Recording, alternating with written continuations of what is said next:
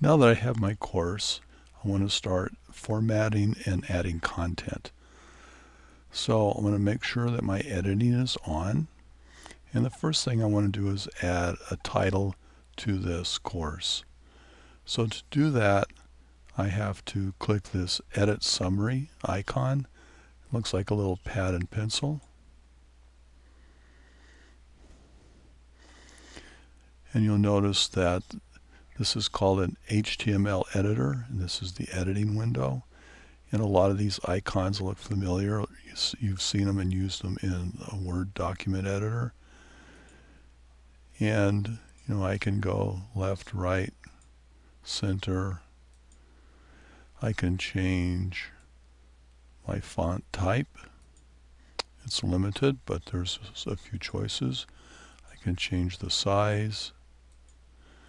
These headings are more choices. The language I can choose. We can bold, italicize, underline, all the standard editing features. We'll go over what all these other ones are later. Once I've made my choices, I save changes. The next thing I want to do is I want to change this news forum to announcements. So there's also an editing button here called Update. This looks like, again, the pad and the pencil. I click that. And I just want to change the title of this to Announcements.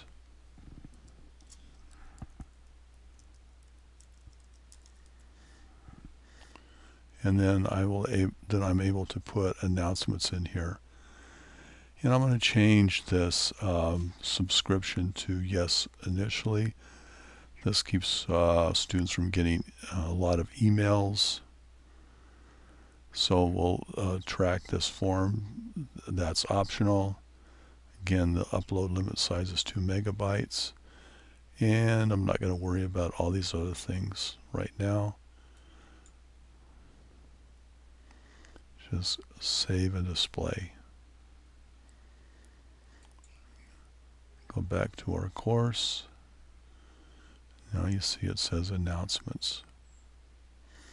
The next thing I want to do is I want to put the objectives of the course in here, and I'm going to use something called insert a label under resources. And we'll talk about these resources in another lesson. All you need to do to know right now is that we're going to insert a label.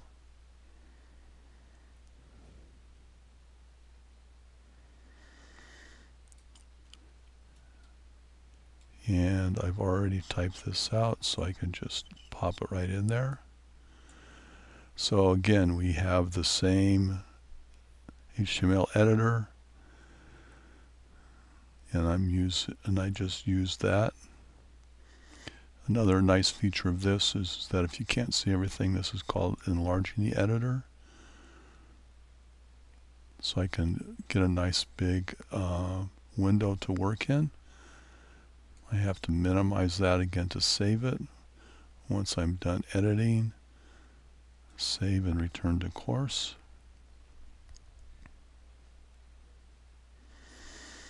And here's my objectives. I'm going to turn editing off. This is basically what a student sees.